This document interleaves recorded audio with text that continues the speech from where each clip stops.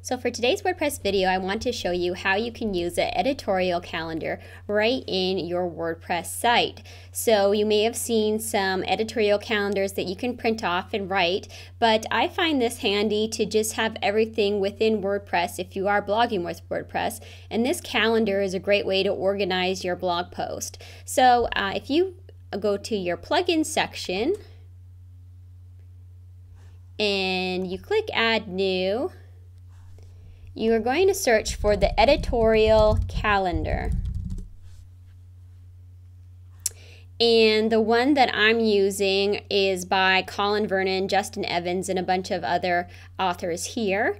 And so once you activate that, you'll now have a new link in your post section called Calendar. So if you click on that, you're brought back to this calendar page. And once you hover over all these dates, you'll see this link at the top that says New Post.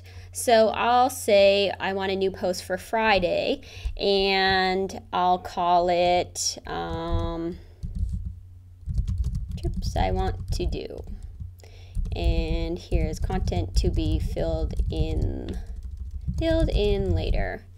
And I'll just schedule that. Sure, 10 a.m. sounds good, and I'll keep it as a draft. Now, if you use this drop down and you actually say it's scheduled, it will go live at 10 a.m. on Friday. But for now, we just want to keep it as a draft.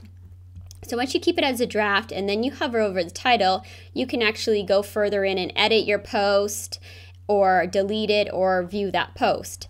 You'll notice if you scroll up, these are the posts that have already gone live. So here, if you scroll over that, I can actually view this post, which is currently on my site.